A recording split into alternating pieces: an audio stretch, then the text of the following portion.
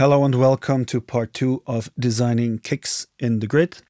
In the first episode, we talked about sample, pitching, mangling, mixing, adding clicks on top, and so forth. This tutorial is completely independent of that, so you don't need to watch part 1 to follow. But of course, I suggest you watch it if you want to benefit the most. So let's begin. Here I have a grid. I have an equalizer, an oscilloscope to watch its stuff, a tuner to define the pitch of sine waves or the kick, and a tool so that I can mute when I'm talking to you and I just want to look at some frequency spectrums. So let's begin. First, we're going to switch this out to a segments, which is a more powerful envelope, so to speak. Create a very simple shape. We're going to tune this further than at the end. Turn off smoothing by clicking on this button. Switch it to 8 notes. We never want kicks to be longer than an 8 note or halfway through to the next kick. And then switch it also to, let me zoom a little bit more. Switch it also to one-shot mode. Okay. And now rename this to master envelope. Okay. Now we can duplicate this and actually use the second instance as an amplitude envelope. So rename it. But like in the last tutorial, we want to switch this to a curves, which is an LFO. Turn off phase reset. And the reason why we're doing this is because we want to control the phase. So bear with me. Grab an attenuator. Drop it in here after the oscillator. Set its volume to 0 and modulate it to the full extent with our amp envelope LFO. Now, okay, let's duplicate the master envelope again. Rename it to amplitude envelope,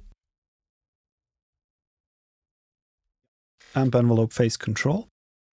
And now hook up the modulation output to the phase input and modulate 100%.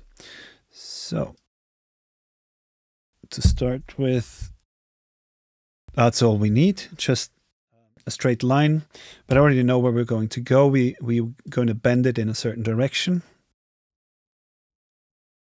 Yeah, something like this. And what this ensures is that we have more control or a better resolution at the very beginning of the kick, where most of the information is located, is where the pitch pitches down from, I don't know, 10,000 hertz to the fundamental, and it is just a good idea, in my opinion, to have a bit more control over what's happening in this area. You will see later on what that means. So, now that this is set up, let's change this oscillator to a sine wave. Okay, and also we want the oscillator to begin to trigger at a 0 crossing. It is not that important, but my reference kick does, and since I want to model it after my reference kick, I want to do the same thing. So go up here, grab a shift module, modulate the phase 100%, and then enter 25% here, which brings us exactly to here, where the 0 crossing is happening. And to modulate the pitch, we're going to use the same combination of LFO and segments. So we can just select these and duplicate them. And hook up the modulation output to control the pitch. And, well, probably not the maximum is needed, but for now, let's start with the maximum modulation. Turn off pitch tracking. So now it will always play a sine wave at C3. This is the default. We could track it, but I don't do this because usually when I want to change something in the pitch, I want to change the fundamental of the kick drum. I do not want to change the attack and decay phase, if that makes sense. So we have to pitch it down first into a region which is more suitable for kick drums. So, and when I pitch it down 24 semitones, we are now at C1, which oscillates, what do I have here? Oh, C2 actually. C2, which oscillates at 65 Hertz. This is still a bit high. And let's start with a fundamental of, let's pick an F1. So, and this is C2, so we have to pitch down 7 semitones from here to -31, which should give us an F. F1 is, which is 43.5, around 43.5 Hertz, which is perfect to begin with. So now let's start pitching this sine wave. Increase the modulation to 127 tones, which is just the maximum. And now, yeah, let's start with something like this. This starts at, I don't know how many Hertz, and then pitches down to the fundamental. And it sounds like this. Yeah, which is of course not yet what we want, but we can already see that, yeah, it's going in that general direction. So let's introduce some more dots here. First, we want to maybe not start at the maximum. We want to pitch down relatively fast at the beginning. And then the closer we go to 0, the less we need to pitch. So we just need a few dots here.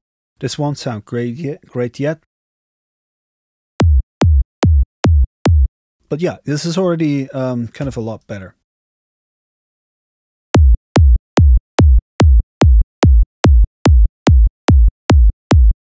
So this is just roughly the form you get when you set the curve up like this. It's just something I know by heart by now because I've done it many times. But now the whole kind of tweaking begins. And I struggled to find out how would I explain it to you the best. I mean, because it's just so much trial and error. So eventually I came up with an idea. And it goes as follows. I imported a kick from a kick library, which I think sounds pretty decent. Let's listen to it real quick. Well, I think this can serve as a pretty decent reference. Now, but how do we profit from that? So when we look at the oscilloscope, let me resize it a little bit. We see the sine wave, which is basically our kick right now. I see that the phase is random, which is something I want to correct right away. You want to click here to enable phase retrigger whenever a MIDI note is triggering the input. Okay, that's already a lot better. But now I have a second input here, and this is the one I will use as a reference. I have here the BP kick, BP for blueprint. And now we see them nice and neatly overlaid. And now what I did is just kind of try to follow this amplitude curve of my reference kick. So I'll probably speed it up here a bit, and let me do that real quick.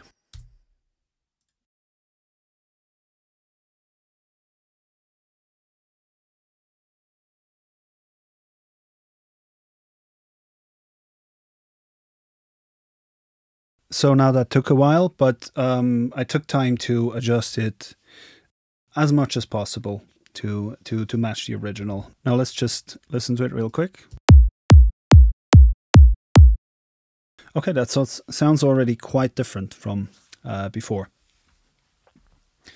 And now let's do the same thing, the exact same thing, but this time we match the pitch curves. We want to kind of overlay the sine waves so that they line up perfectly.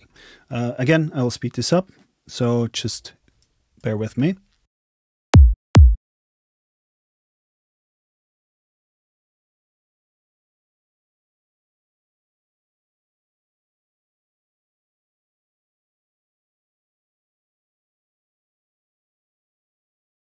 Okay, now let's adjust the amplitude envelope a little bit.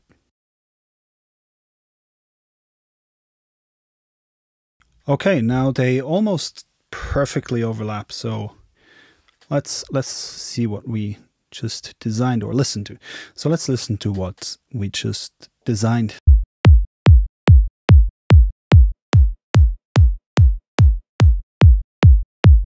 Okay, that's not exactly perfect, and I see that, you know, we maybe have some issues at the beginning.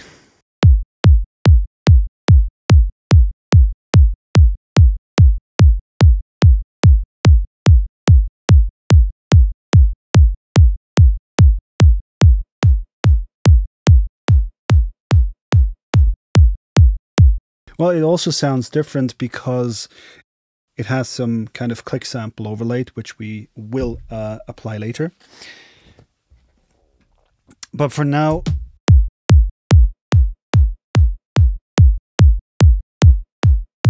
we have a pretty decent kind of approximation to our reference. Okay, now let's start EQing a little bit. And there's a very simple trick which most of the time works, not always, but most of the time. If you look at the frequency spectrum, there are a few peaks and dents. And I found out that kicks that sound good usually kind of have a very gradual slope. So let's just remove those little dents that we have here and make it a straight line and see how that influences the sound.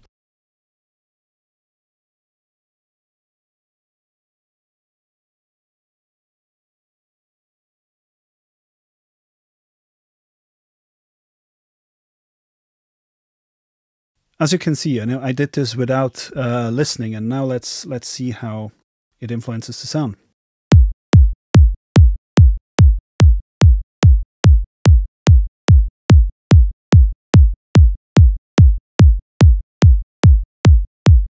Well, in this case, I actually like this little dip here.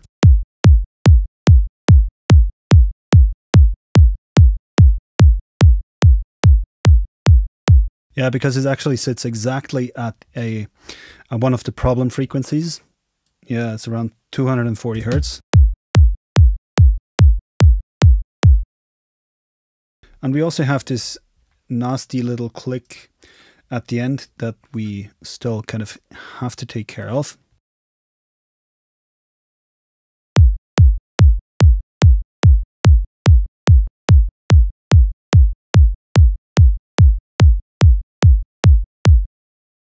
Okay, there's an issue. I think it's a bug. I'm not sure though, because it is actually displaying it that way. This is an LFO, and actually at the very end of the curve, it sets back. It goes back to the beginning, to the value that we have here. If you look at it in an oscilloscope, you can see that this is actually what happens. A little workaround, so kind of a fix, is to remove the modulation to reduce the modulation to 99%.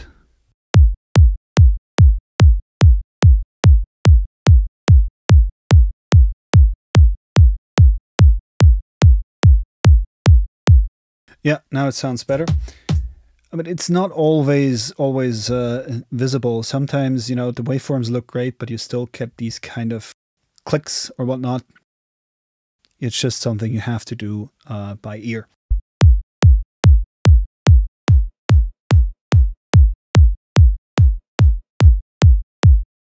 Now, of course, we can go on and tweak this kick until it sounds exactly the same like the other one. This is just a rough approximation. And there are two things I usually do.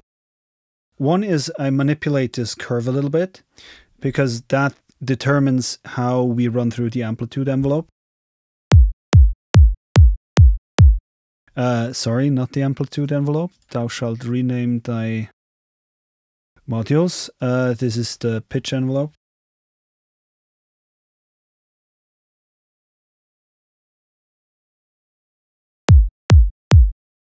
Okay, now I can change the characteristics of the kick by just changing how it runs through its phase.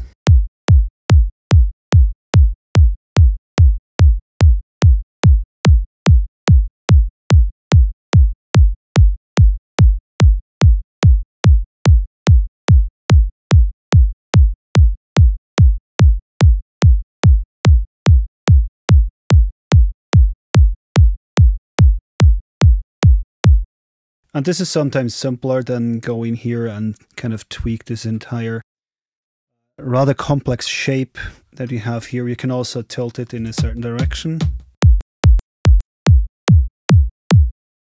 Well, of course, now it jumps back to the beginning, which is not what we want. It's actually exactly the problem that I was talking about. But this is an interesting way of playing with it and get some different sounds without doing much, and of course do the same thing here with the amplitude envelope. And another thing you can do is use kind of a bend and, for example, a pinch module. And when you put them here and you draw curves, while this affects the phase, the bend modules and the pinch module will affect how you run through the pitch.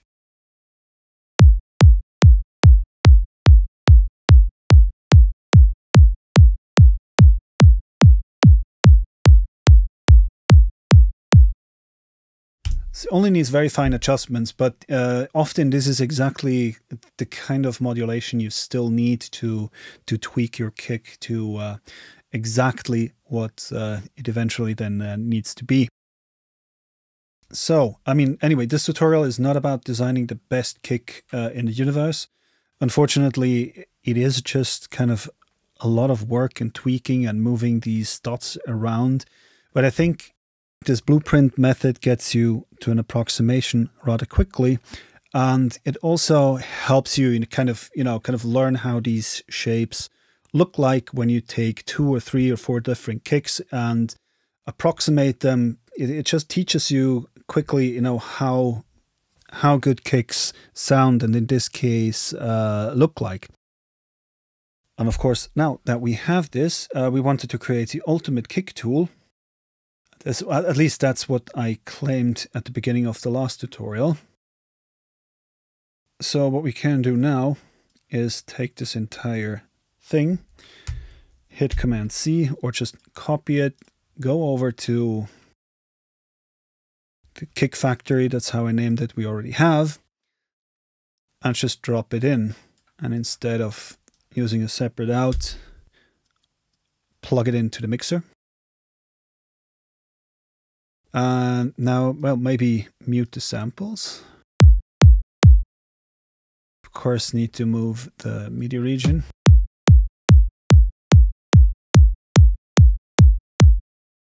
And now we can further process it. We can, fade between oscillator and these kicks. We can add clicks. We can do pretty much everything.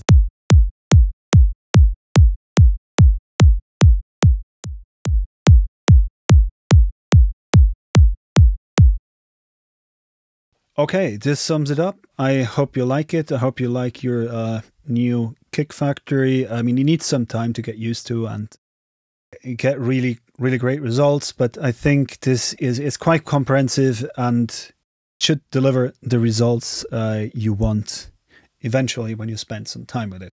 That being said, thanks for watching and peace out.